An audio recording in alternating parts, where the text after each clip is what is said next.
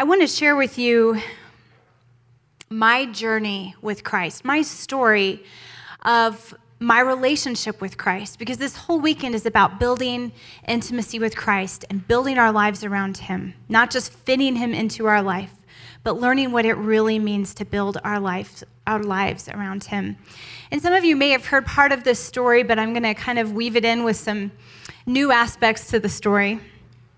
I remember I grew up in a Christian home and accepted Christ into my heart when I was about 5 years old and knew all the Bible verses, knew all the Awana's, trivia, and really loved God as I was growing up. But I remember when I was about 11 years old, I remember feeling the pain of rejection. It wasn't from my family. It was actually just going to school, just going to my public school, sitting at a lunch table and listening to a boy tell me everything he didn't like about me. And I remember feeling so just devastated by that experience and so longing to find someone who would love me unconditionally, who would be a hero, who would never get annoyed with me, who would never become tired of me. Even though I had loving parents and I had a great family, I was longing for something even deeper than what human love could give. As I progressed through my later elementary years, I went through a lot of really hard things at school. I grew up in a world that was basically telling me I wasn't good enough, that I was worthless, that I was unattractive, that I was undesirable. And I remember the more I would hear those things, the more I would be made fun of or teased or ridiculed by my peers, the more it began to create this longing inside of me to find my knight in shining armor, my hero, the one who would just find me beautiful and whisk me away into the sunset and help all of my dreams come true and be the ultimate rescuer, the ultimate gentleman. I didn't realize it at the time, but that was a longing in my heart for Jesus Christ, the ultimate hero, the ultimate gentleman, the ultimate rescuer. I didn't understand that. Jesus was just someone who had died to save me from my sins and keep me out of hell, and I esteemed him and even loved him, but I was still trying to meet those deeper needs in my heart some other way besides Jesus. And so as I got a little bit older, I learned how to play the game and be provocative in the way that I would dress and act around boys and try to get guys' attention. As I got into my middle school and high school years, I thought that if I could just find the right guy, I would be fulfilled. I would have that desire met for that hero, that rescuer. And I got into some different romantic relationships, got into some different flings with guys, gave my heart to one guy after the next, and realized, I'm actually not finding what I'm searching for. And then I thought, well, maybe I can find it in popularity. If I have enough friends, if enough people like me, maybe I'll be fulfilled. Maybe that ache inside of me will finally go away, and I won't feel so insecure about myself anymore. So I pursued popularity. I pursued large circles of friends and wanting to always make people like me, always say the right thing, always do the right thing. I built my life around these things for many years. The pursuit of guys, the pursuit of popularity, the pursuit of achievements and success, trying to fulfill a void that was in my heart, all the while calling myself a Christian. Saying that I love Jesus Christ, going to church, going to youth group, even telling everyone that Jesus was the most important thing in my life. But I remember I was looking in the wrong places, and I sort of began to realize that after a while. I was walking through a time when I was always feeling empty inside, and my heart was always being broken. Every time a guy broke up with me, I felt so devastated and like I had no worth, no value. And I was in a time of compromise and sin, because the more I sought after popularity, the more I sought after fulfillment in these other things, the more I continued to compromise and allow sin into my life to somehow achieve that goal. I was walking in spiritual mediocrity, as it says in Titus 1:16, claiming to know God, but by my actions denying him. I was saying all the right things and going to church and doing the Christian thing, but behind the scenes, my life was a completely different story. By my actions, I was denying Jesus Christ. I I kept thinking about songs I shouldn't have listened to, words I shouldn't have spoken, movies I shouldn't have watched, friends I shouldn't have had, involvement with guys that I shouldn't have been participating in. That was the story of my life. One day I was taking a walk. I was about 16 years old, and it was springtime. And I remember just walking and contemplating the emptiness of my life. Walking through this neighborhood that we lived in and just feeling like, God, you feel so distant. I go to church on Sunday and I talk about you and I sing about you, but I don't even know you. I just kind of know you as a name and a few facts about you. I don't know you. I feel empty inside. I feel like I'm spiritually bankrupt. And on that walk, I felt the presence of God draw near to me in a very tangible way. And I began to realize, he began to speak to me about who he was. He wanted to be so much more than my Savior. He wanted to be the Lord of my life. He wanted to be that hero, that rescuer, that knight in shining armor that I had always dreamed of. And I began to see the cross for the first time. I began to sort of awaken to the reality. Here I am searching for this knight in shining armor. I'm searching for this rescuer, this hero out there who would just love me unconditionally and be the perfect man, the perfect gentleman. And yet, here is Jesus who literally gave up his very life, left everything, his throne in heaven, to come and spill out his life's blood to rescue me. We can't get any more of a hero than that. You can't find any greater of a rescuer than that. And I began to think about that and say, wow, this whole time I've been searching everywhere, and he was right beside me all the time. The one that can fulfill me at the deepest level of my soul. Not a romantic fulfillment like, some romantic weird thing, of soul fulfillment. That all the deepest needs and desires and longings of my heart, that perfect joy and satisfaction and peace that I had been desperately seeking, could be found in him. I remember wondering if it was too late. Had I made too many mistakes? I'd been proclaiming to know God all of these years, and I had made a lot of mistakes. Behind the scenes, my life was not honoring to Jesus Christ. But I felt him draw near and say to me, draw near to me and I will draw near to you. Don't just talk about me. Build your life around me. I don't want to just be your Savior. I want to walk with you intimately through every day. I want to be your closest friend. I want to be your hero, your rescuer. I want to be the Lord of your life. That led me to go to my room and kneel down by my bed and lay my life on the altar before him and say, Lord, from now on, my life is yours. I'm not going to just talk about you. I'm going to give my life to you. Come and take over this life. Every precious thing in my life that I had clung to, my reputation, my popularity, my pursuit of guys, all of these things, laying them down at his feet and saying, Lord, nothing matters to me anymore but you. That was the reality that I lived in for so many years. Jesus became my everything, my all in all. He became my first love. I began to walk in the kind of peace and joy and fulfillment that the Bible talks about. I had happiness. I didn't have to be popular or have guys chasing after me. I had found everything that I needed in Jesus Christ. He was not just my Savior. He became my everything, the center of my existence. Instead of on Friday nights running out, to parties and searching for guys, I began to spend time with him, getting to know him, worshiping, reading my Bible, studying Christian biographies, writing my journal. He drew near to me as I drew near to him. I remember listening to the crucifixion scene on my iPod one day, the audio Bible, and just meditating on that reality over and over and over again. I listened to it about 5 times of what he had done for me, what he had given up for me, how much he had loved me. And it just took my breath away. And I thought, if I could live in this reality in the light of the cross every single moment of every single day, it would change everything about my life. For many years, Jesus was the center. And even my love story with Eric was an outflow of my relationship with Jesus Christ. A lot of times people read our book, When God Writes Your Love Story, and, oh, I want that kind of fairy tale. It just sounds so fulfilling.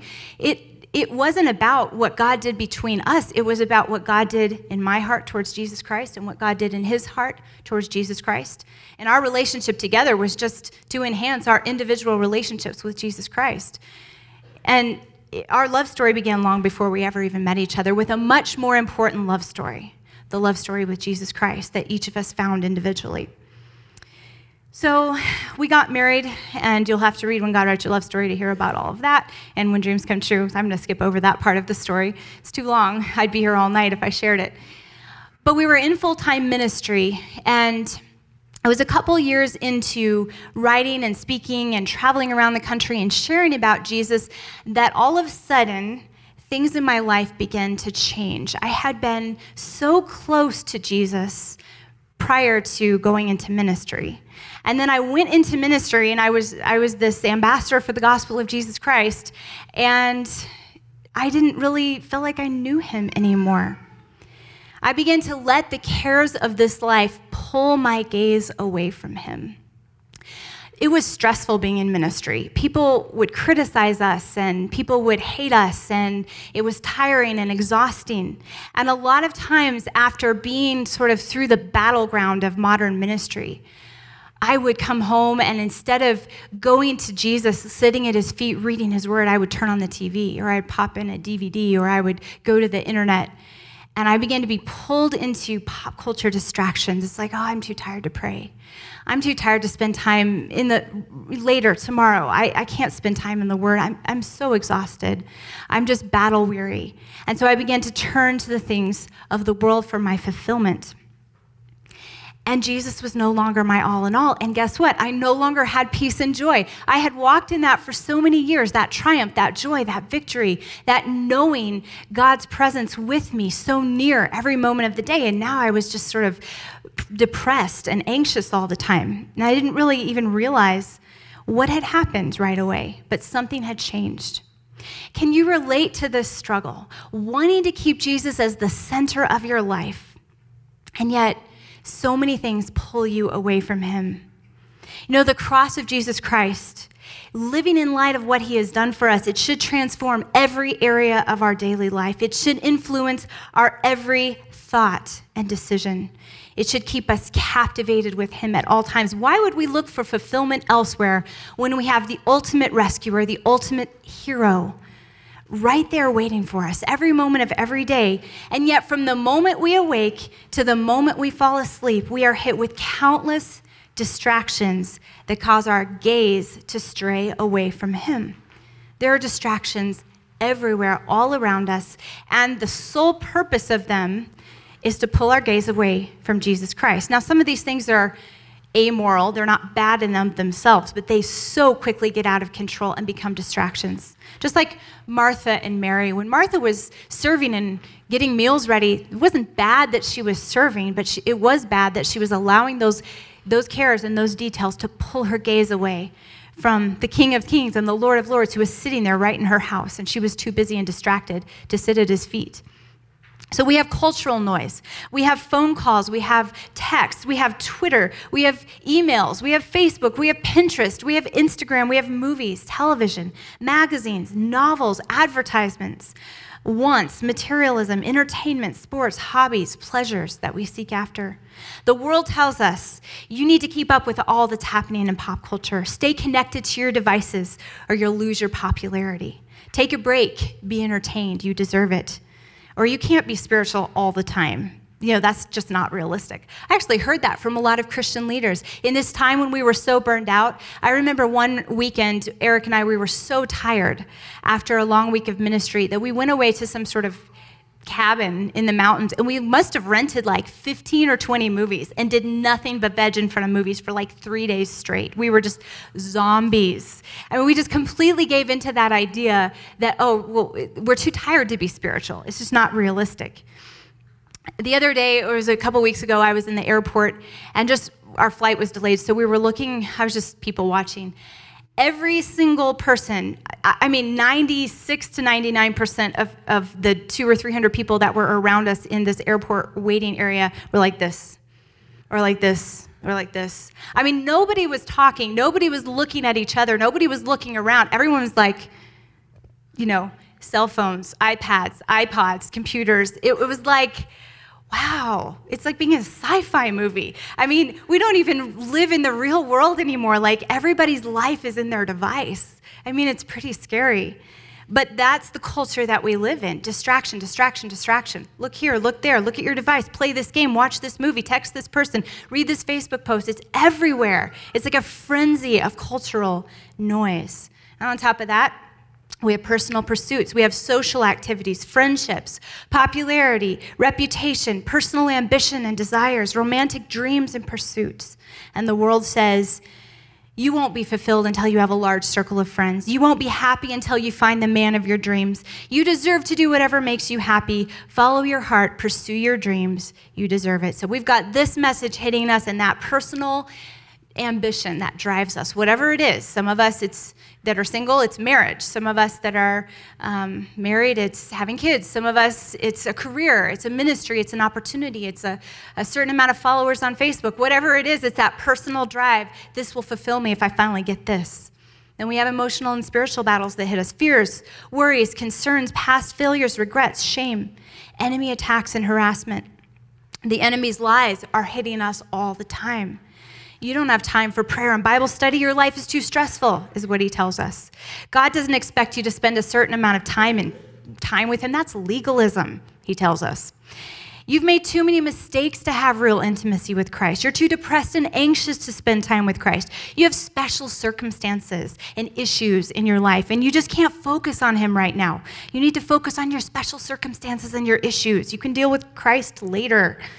Where was God when you needed him? You have every right to pull away from him because he's let you down. Any of that sound familiar? So what's the solution to all this noise?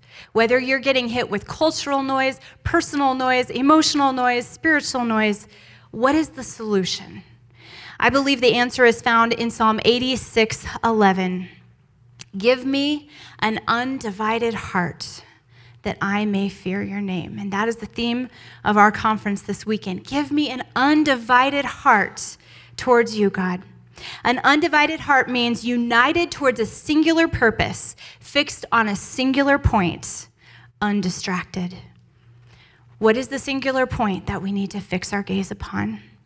It's Jesus. The world will tell you it's all sorts of other things, but it's Jesus. Hebrews 12:1-2 says, let us lay aside every weight and the sin which so easily ensnares us. Lay aside those things and run with endurance the race that is set before us, looking unto Jesus, the author and finisher of our faith. Looking unto Jesus is a verb, apherero. I'm terrible at the Greek pronunciation. It's something like that. But it's a verb, and it means to turn the eyes away from other things and to fix them on something. So we have to choose to turn our eyes away from all of these other things, to close our ears to all of these other voices and become fixed upon a singular point. It's an active activity. It's not a passive one. If we are passive, that noise, that distraction will take over our life, and Jesus will be so blurred over, we won't even be able to see him anymore. Fanny Crosby, she was one of the famous hymn writers from the 1800s. She was blind from infancy. And somebody told her when she was an adult, they said, oh, you've missed so much. You haven't gotten to see a sunset. You haven't gotten to see anyone's face. And she said, you don't understand. I have such a great advantage over you. Don't you realize the first face I'm going to see will be his? Can you imagine? If we lived that way, if we lived with that passion, saying the greatest privilege of our life would be that the first face we would ever see would be his. You know, I've been in speaking and publishing and writing for a lot of years, and one thing that I know is that women, young women, women of any age really, are the main purchasers of Christian materials, Christian music, Christian books, main attendees of Christian events. And I can't help but wonder what would happen if we as women truly got serious about our pursuit of Jesus Christ. If he became everything to us, if we had that undivided heart, that singular focus on him. Because a lot of times People will write books and produce music and produce events for the modern church based on what they think that we as women want, because it's what sells. And what they think that we as women want is basically just how do you decorate your house, and how do you find the right guy, and how do you deal with the cares of this life and kind of blend Jesus into that. And so you have a load of material that is coming into the church that is a watered down gospel where Jesus is kind of blurred over in the middle of all of this temporal stuff. And it's affecting the church as a whole, because that's so much of the material that's coming in is geared for us as women. And I've actually been in meetings where I've heard publishers say, well, women can't really handle deep spiritual truth. Their lives are too stressful and busy and chaotic. They just need easy, bite-sized, gentle truths. They can't handle, a complete, full devotional or a very challenging gospel message that just points them to Jesus Christ. They're too busy and they have so many issues. They just can't. And so it's what's feeding into the church, shallow fluff, because that's what they think we want. What if we got serious? What if we fixed our eyes upon Jesus? How would the modern church change? Not that men have nothing to do with it, but as far as looking at Christian media and material and books, so much of it is geared for us as women, and so much of it is geared in a shallow way because we are living shallow lives. The fruit of distraction is a barren heart. If you are passive about these distractions in your life and you let them control you and pull your gaze away from Jesus, they will lead you to a barren heart and an empty spiritual life. And maybe that's where some of you are this weekend. In Luke 8:5, it says, "The sower went out to sow his seed, and as he sowed, some fell among the thorns, and the thorns grew up with it and choked it. These are the ones who have heard, and as they go on their way, they are choked." Just listen to this list: with worries and riches and pleasures of this life. That sounds to me a lot like American femininity. Worries and riches and pleasures of this life. We are consumed with worries about ourselves.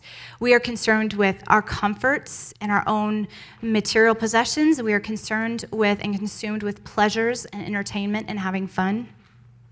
And what happens? We bring no spiritual fruit to maturity when we let those distractions take over our life. So getting back to my story, dealing with my distractions, I went through a season where God had to show me how divided my heart was from Jesus Christ. I still believed all the same things. But as I looked at my life, I began to realize, okay, God, I'm starting to feel distant from you again. I don't know where you are. I talk about you. I lead people to you, but I don't know you anymore. I feel far away from you. Why? And he began to show me my life. And I had to be completely honest and say, yes, Lord, it's true.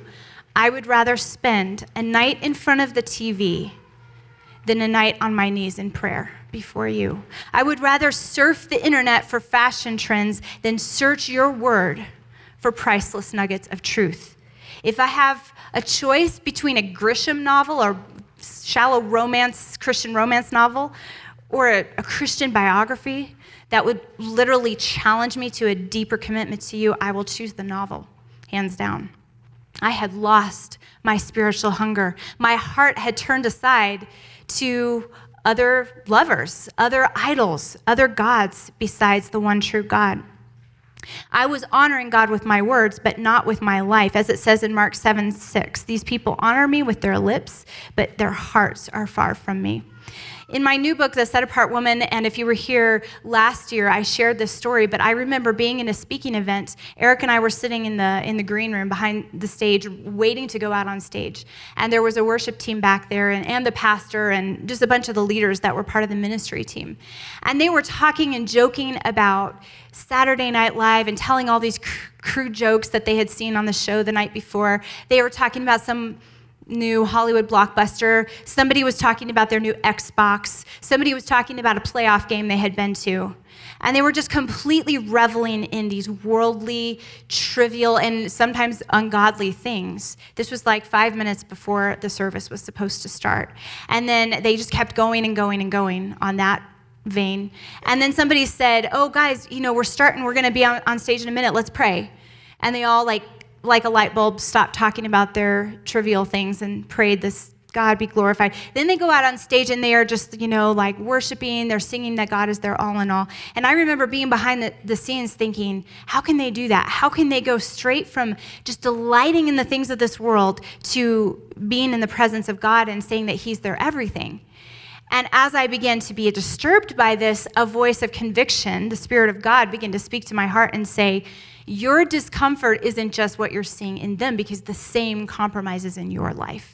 Look at how you spend your free time. Look at where you turn when you're exhausted and you just want comfort and you want pleasure. You're not going to your knees. You're not going to my word. You're not going to the to the feet of Jesus. You are going to the TV and the computer and anywhere but me. And I began to realize, wow, I am guilty of the same hypocrisy. I mean, I was a little more hidden in my hypocrisy, but I was living the exact same compromise. And God was saying to me, you have left your first love. You have lost your spiritual passion. You've become apathetic towards me.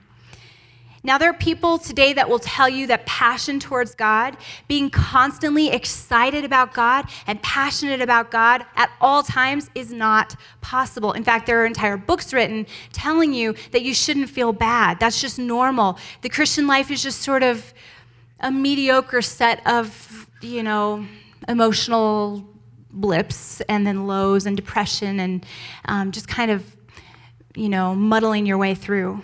And that's okay. That's okay, because God loves you anyway. These are the books that are coming out today. These are the messages that are coming out today. They're saying you can't have passion all the time for Christ. That's not possible. Well, how come we have passion for the things of this world all the time? Our favorite movies, our favorite movie stars, our favorite sports team, our favorite drama on Facebook. We have passion for those things. But we can't have passion for Jesus Christ at all times. Romans 12:11 says, never be lacking in zeal, but keep your spiritual fervor. Never be lacking in zeal. Spiritual fervor is not an emotional high.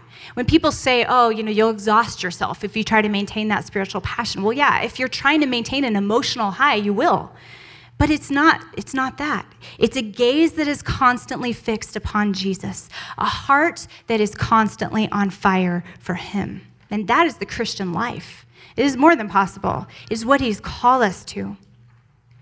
So many of us struggle with feeling distant from God. In fact, as I have ministered to young women or women of really all ages, one of the number one things that I hear from women is that I feel distant from God. He feels far away and I don't know how to get close to him. We often think that closeness to God is just a matter of chance. It's like if God happens to be in a good mood, he'll reveal himself to me. But actually, closeness to God is based upon the condition of our heart. That's what it's based on. That's why James says in James 4:8, draw near to God, and he will draw near to you. Purify your hearts, you double-minded. When you purify your heart, and you're not double-minded, but you're single-minded, you're fixing your gaze on Jesus, and you're drawing near to him, he will draw near to you. If you have an undivided heart towards him, you will know him, you will walk with him, you will feel close to him, you will feel his presence in your life. Eric and I went through a season where we realized both of us had become very spiritually dry. Our gaze had strayed away from Jesus, and he was kind of blurred over with all the cares of this life and all the pop culture distractions that we had allowed in. And he had to take us through an awakening, a season of revival, of regaining our passion for Jesus Christ. Because, this problem that we both had of feeling like we had distanced ourselves from God, it couldn't be solved by forcing ourselves to spend more time in his presence. Just like, okay, I'm going to go through the motions. I'm going to read my Bible for an hour a day. I'm going to pray. I'm going to do all this stuff, and I'm just going to work up some spiritual passion. It can't be regained that way. Actually, the only thing that we can do to regain our spiritual passion is to remove all distractions, fix our gaze upon him, and go after him with an undivided heart. And that was what he began to call us to do. It wasn't a matter of going through and putting a bunch of rules on ourselves, but to say, Jesus, we're deliberately choosing to tune out all of this noise and all of these distractions and fix our gaze upon you and run after you once again. And as we began to draw near to him, he began to draw near to us. Some of the practical things that we did in that time is we replaced our trivial activities with prayer. Instead of having a movie fest on a Friday night, we would have a time of prayer. Instead of dialing around on the TV when we were depressed or anxious, we would go to the Word of God. We began to say, let's replace trivial, meaningless activities with activities that actually draw us closer to Jesus Christ. It's a novel concept. I mean, brilliant. But it was brilliant. It really was. It seems so simple, but it was what allowed us to say no to all this noise. Say yes to him. We began to look to him as our source of comfort. You know, in Psalm 16:11, it says, in your presence is the fullness of joy. At your right hand are pleasures forevermore. But most of us don't believe that's true.